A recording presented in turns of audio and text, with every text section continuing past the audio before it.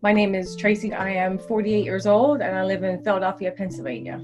My brother Jay struggled with opioid addiction probably the better half of his life. He passed away from an opioid addiction in September of 2018. I wish that people would understand that it's a disease. It's not something that people have morally wrong with them. I know from my own personal experience, when I came into a 12-step fellowship, I thought that I had to keep my anonymity because there was such a stigma behind it that people would look at me differently if they thought that I had a problem or anybody else in my family.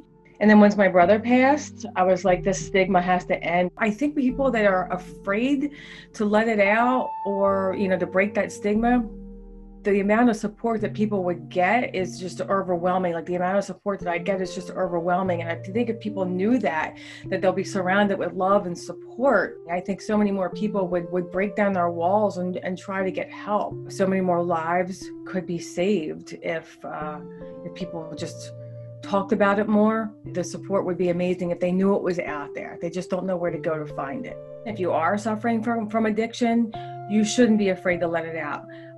You shouldn't be afraid to let the stigma stop you. There is a whole network of people out there willing to help you and willing to support you and love you. And we are all, the people out there are suffering from the same disease that you are. And we just want to love you and hug you and support you in your journey. We're all on this journey together.